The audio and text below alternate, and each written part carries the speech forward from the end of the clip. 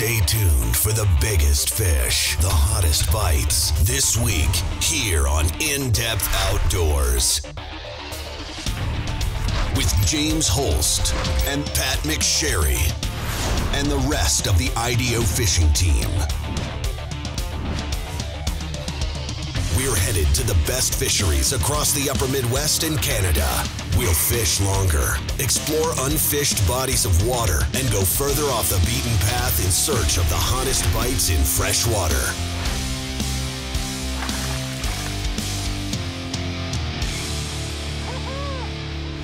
This is In-Depth Outdoors. Hey everyone, it's James Holst here with In-Depth Outdoors, and it's week 3 of our broadcast season. And today, you get to watch PJ Vick and I ride the struggle bus. The last 2 weeks, everything's gone our way. A great crappie bite to start the season. We transitioned right into week 2, where we got into a great walleye and muskie bite on the Chippewa Floyd's with Ty Sennett. And that brings us to week 3. We had a great plan. We're gonna head to North Dakota. We're gonna get north of Devil's Lake and get out on some bodies of water that we're really familiar with, target some early ice walleyes and perch. Either we've completely forgotten how to fish these lakes, or that bite wasn't happening. But that's okay, because we had a plan B. We were gonna go up Turtle Mountain, further north in North Dakota, and see if we could get in on a really good trout bite. They actually have some really good stock trout lakes in that area, and we're gonna see if we could put together kind of a new and original show from that part of the world. We caught 4 trout. That's not gonna cut it. So what to do? We turned the bus around, we headed back to Minnesota, and of course, that brings us close to Connor Kleist out in western Minnesota, where we were gonna check in on a sundown bite, and I fell through the lake and filled my boots. So from there, we kind of rallied and decided that when all else fails, what do? You go to Upper Red Lake. So that's what today's show is all about. It's me and PJ Vick. We're gonna go check out Upper Red Lake. Ice conditions are a little sketchy yet. We're gonna run out of JR's Corners, hear that there's a lot of fish right offshore. So we do eventually get in on a good bite. It was not easy, so never let it be said that In-Depth Outdoors gives up without giving it our all. So stick around, I think you're gonna enjoy today's show.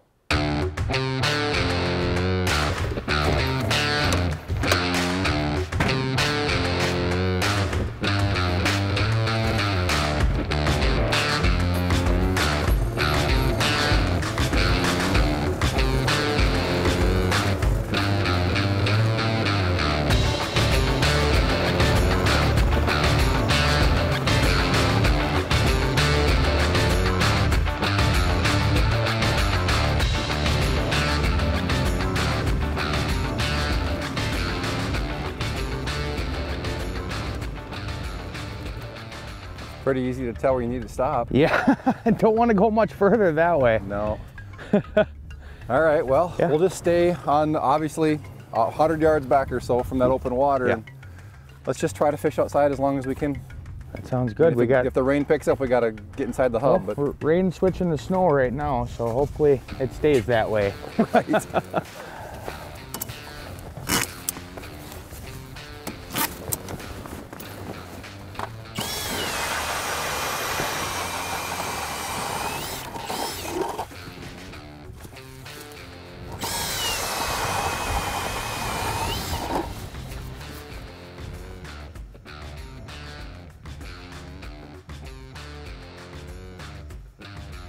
Yeah, marking. Oh, there he is. Hey. All right.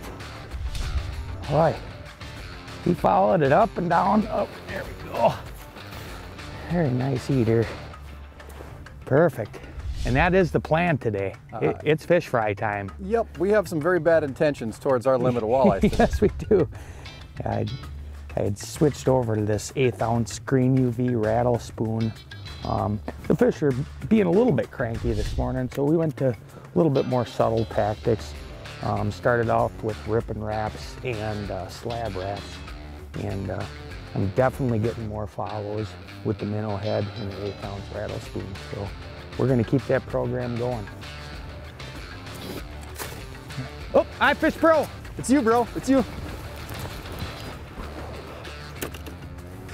There you go. Ooh. James just set this iFish Pro up. Oh, I don't know where the drag is on that one. You're good. Ooh. Just set That it. is a spunky fish. That's because it's a nice one. That is a nice one. Hello. Right on. Would that take like 30 seconds? How long does it take me to walk from here to that hole? That's a good sign. Yes, it is. Well, not a good sign for him. Right, right. Might have taken that one a little deep. He did. Coming home with us. He was dinner anyways, so. Right. All right. That's Sweet. cool. Yeah, so we're seeing a lot of these fish that are just slowly coming up and looking, and both of us were thinking the same way. They are grouchy, Yes. but catchable. Yes. And I made a huge mistake. When I ran over here, I forgot the middle bucket over there. Oh, that's, yeah. You can always spot the guys that have their set line game down. Yeah. The guy that's coming to assist always brings the middle bucket. Right. We'll work our way into it. Yeah, yeah. StrikeMaster introduces the new Lithium 40 volt. Everything you've ever wanted in an ice auger. With a 40% increase in cutting speed over the competition and up to 100 holes per charge, the Lithium 40 volt has the power and stamina you need, and a 2-amp rapid charger that can bring a fully discharged 40 volt battery pack to a full charge in as little as 2.5 hours. The new Lithium 40 volt, only from StrikeMaster. At Eskimo, we have the tools to help you enjoy your time on the ice. They say man needs food, clothing, and shelter. When it comes to shelter, we like the Outbreak 450i with its full-size no-trip door that's nearly 74% bigger than a standard door, making it much easier to load and unload. With 75 square feet of fishable area, you'll be warm and comfortable during your day on the ice. Check out the Outbreak 450i and our full line of products at geteskimo.com. From the first time you pick up a tuned-up custom rod, you'll know you're holding something special. A rod not mass-produced, but built one at a time by the hands of gifted craftsmen. Rods like the Precision, ice fishing's most versatile multi-species rod, or the Precision Noodle with a tip so sensitive you'll never fish a spring bobber again. And the Commander, the rod that's never met a big fish it couldn't best. Tuned-up custom rods. Ice rods handcrafted for you and the way you fish. This winter, set a trap for your next trophy with iFish Pro. The new iFish Pro 2.0 now offers an insulated base to help keep your ice hole from icing over, and an upgraded rod holder for use with longer, heavier rods. Complete your ice fishing arsenal with iFish Pro. Tactical ice gear that puts the fight back into tip-up fishing. Find iFish Pro online at ifishpro.com or at your favorite sporting goods retailer.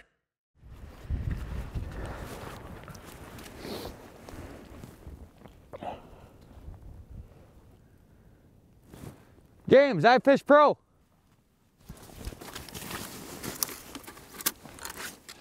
That's the alternative method there. I figured as long as it was bent over, I might as well just start reeling.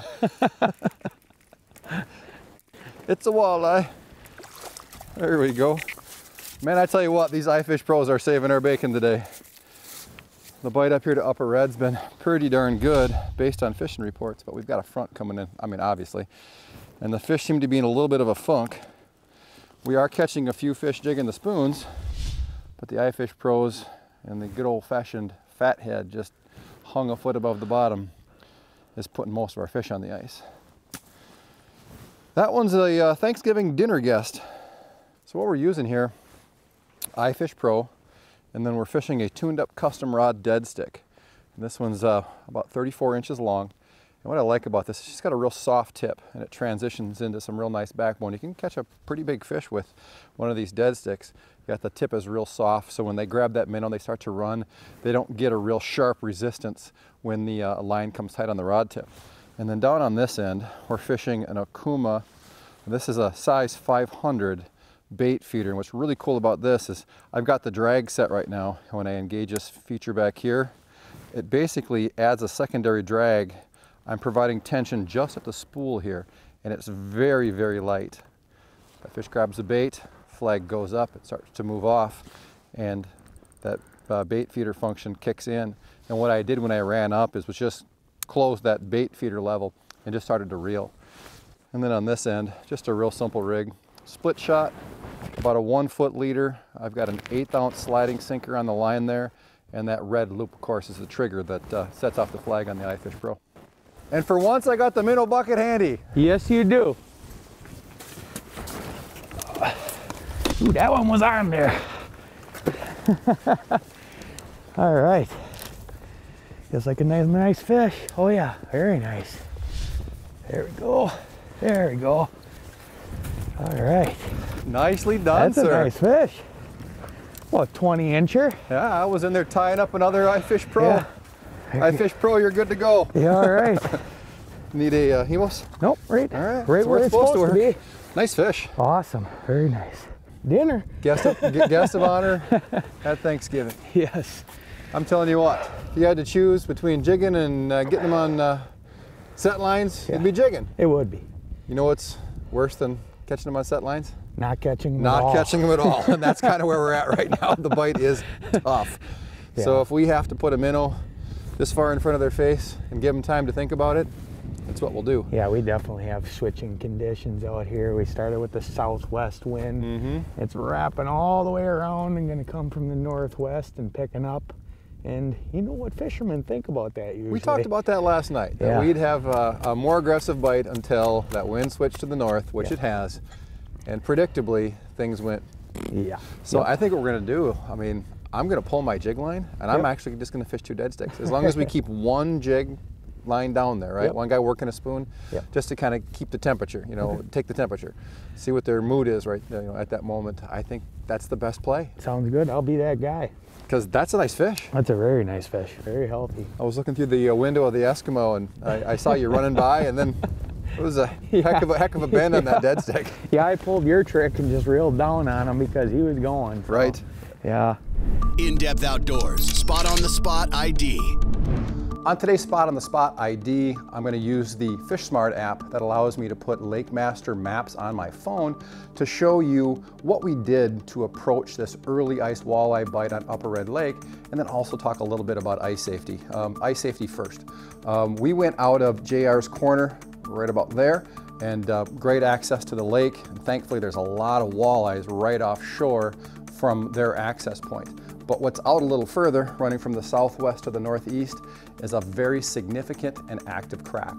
Until you get the green light from these resorts located on the south shore of the lake, absolutely do not cross that crack. If you get an offshore wind, you're going to come back to that crack on your way home and see 50, 60 foot of open water, and that's going to put you in a tough spot. So the good news is there's tons of fish on this side of the crack, and the ice in that area is 8 to 10 inches thick. So really, I don't see any reason to be pushing things right now. So let's talk about what we did. We came out of JR's corner. We went out to about 8-9 foot and hooked a left. We got over into this area here where you can see there are some rocks coming out towards deeper water. Obviously, we fished in some very cloudy, overcast conditions, so the fish stayed shallow all day long. And what we found was a little high spot where we had deeper water. So this is 8 foot of water. Here in green, we had deeper water kind of all the way surrounding it. And what we did is we sat right on top with some of the iFish Pros and then jigged around it. It really was one of those keys to our success. The fish were very negative, neutral, just weren't chasing baits. And so what we found was if we punched a bunch of holes and fished through them quickly, it felt like there were no fish there. If we picked a good spot and just sat, that gave those just really lethargic fish time to come around and decide to eat those baits. So today it was all about slow down, hunker down, and let the fish come to us. So if you get out or you're looking to get out on Upper Red Lake, right now there is a great year class or two of fish in tight to shore. You can get out there by walking, four-wheelers or snowmobiles. Just stay on this side of the crack. You're in for a great time on what has got to be one of the most consistent, reliable bodies of water in the Upper Midwest.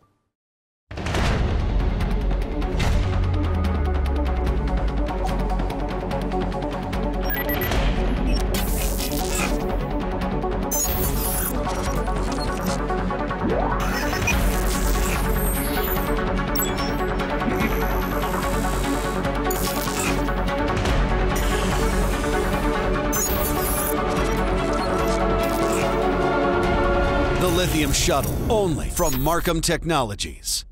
Okuma Fishing Tackle offers a complete lineup of reels for the die-hard ice angler. The Okuma Samar 10 and Inspira 20 are a perfect match with your favorite panfish or walleye ice fishing rod. Both feature a long stem handle that fits comfortably in a gloved hand. Cyclonic flow rotor technology that throws water off the reel to minimize ice buildup. And a drag system optimized for use in extreme conditions. Everywhere, every day, every fish. Okuma Fishing Tackle is inspired fishing.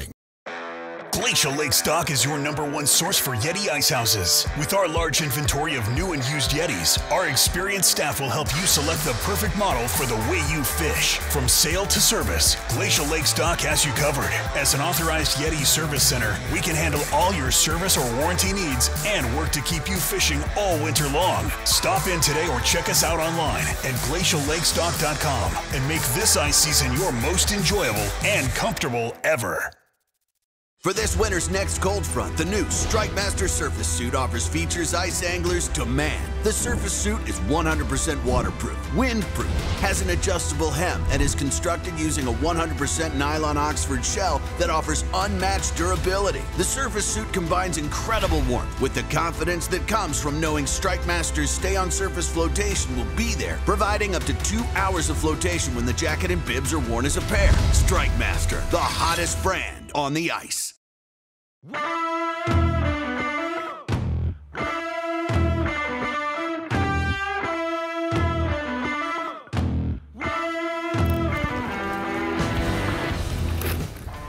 Gotcha. I gotcha. This is the big fish hole. Yeah, it was a big fish hole. It's on upper red. It's all relative. That's a nice walleye. Yeah, it is. Very nice. All right. Oh, right just in there. snoot hooked. That was close. Another one for the pile. Yes. Oh, flag. I'm gonna get him this time. Got him. Fish on. I got him, PJ. This is the smart one that's been perplexing us now. I don't know why he's so smart. He's not very big. I'm pretty sure that fish is responsible for 3 flag trips and 2 lost minnows. I'm guessing so. So I've got the 3 fish that I'm going to take home. Yep. I think we're going to start letting fish go. That sounds You good. all right with that? Yeah, I'm fine with that. Boop. See you later, fish. Boom. So one thing to point out, so we're on the front side of Thanksgiving here, so we're still in November. December 1, the regulations here change. The limit's always 4, but before December 1, you can keep 4 fish, only 1 over 20 inches. So there are some bonus points given to those that come up before December 1. Get to keep a few bigger fish. We get to take advantage of that today. Yeah. Yep. Oh, Another one. heck yeah. There, we got him. All right. Things are picking up here. Just come back from the one that James caught. And we got another one going here. Here he comes. Here he comes. All right. Another nice 16-incher, I'd say. Boy, he wasn't going anywhere. All right, just like James said, I've got my 4, he's got 3. That's about all we're gonna keep for today, so we'll get this one back in the water. All right. There he is. This guy come up hard on me 3 different times. Come on, you. Ooh, good head shakes at the hole. Here we go. All right. That one's on a spoon. That green UV 1/8 ounce Tingler spoon. That's a nice fish. You know, we've had some pretty tough conditions today. I mean, the weather has definitely not been our friend. We've been able to put together a pretty nice catch of fish here today. Mostly set lines on the iFish Pros, but we're mixing in a few on these spoons. And as we come into that prime time this afternoon, I think we're going to see a lot more fish like this on the hardware. See you, bobfish. It's starting to come together, PJ. Yes, it is. PJ and I made a decision early on today that we were kind of break from our usual approach. Particularly out here on Upper Red, where the fish are so aggressive, very often the more holes you punch, the faster you move along, the more fish you catch. But we noticed right away that these fish were really lethargic, and we just weren't moving a lot of fish. And by that I mean we'd punch 20 holes and you could fish through all 20 of them and never actually see a mark. So once we found this little shallow 8-foot dome surrounded by deeper water and started to mark just a few lethargic fish, we made the decision, like right away, let's just stay right here. We knew there were fish in the area, and we knew that if we waited here long enough, because there were some fish roaming around this shallow spot, we'd increase our chances of encountering feeding fish. Now, had we run on down the crack and fished up to the northeast and punched 100 holes, would we have found fish? Maybe, but this to us felt like a very safe bet. And I mention it because it's a complete departure from how we normally go about things. Today, definitely sitting still has made the difference, and just waiting for these fish to slowly turn on throughout the day. There we go. Oh, that fish didn't waste any time. We're getting into that afternoon bite window here, and these fish are getting fired up. I mean, nice walleye. That fish just came up and cracked it instantly. We've been having a lot of, you know, up and down, having to work a fish for a while. But that one did it exactly like it read the script. All right, get that one back. All right. Well, according to that fish, they're starting to get more aggressive. I'm looking forward to a good afternoon bite here. I like when they come firing up and just hammer it. Brandel GM in Aiken, Minnesota's only haggle-free Chevrolet, Buick, and GMC dealer, is a proud sponsor of In-Depth Outdoors TV. Our Brandel value price ensures that you don't have to spend your entire day haggling to get a great deal. And every new vehicle comes with our exclusive gimmick-free lifetime powertrain warranty. Whether you're in need of service, sales, parts, or body shop repair, stop by our state-of-the-art facility in Aiken or visit us 24/7 at brandelgm.com. Introducing the Light Flight Laser Drill Unit by StrikeMaster. The Light Flight, the laser drill unit that offers a nearly 40% reduction in weight without sacrificing cutting speed. Paired with any quality brushless electric drill or any StrikeMaster powerhead, the Light Flight features a full-length flight and molded blade carriage that ensures your laser blades will always stay at the perfect cutting angle. Less weight, less fatigue. More holes in less time. The Light Flight Laser Drill Unit by StrikeMaster, the hottest brand on the ice.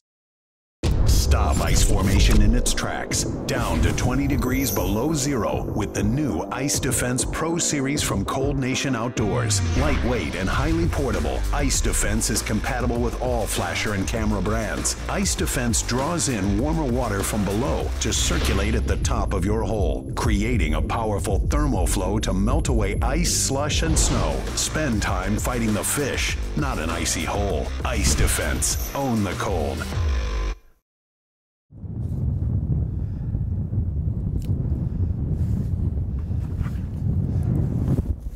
You got a flag, James? Flag.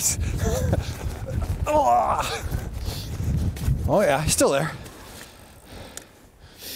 We are running from one flag to the next right now. Take the bait runner off. Oh yeah, there he is. Oh, dead stick bent way over. It's gonna be a good one, I'm pretty sure. Oh yeah. For Red Lake, this is a dandy. All right. Ha ha ha ha ha! Ho ho! That's a good one for the Upper Red Lake. Heck yeah!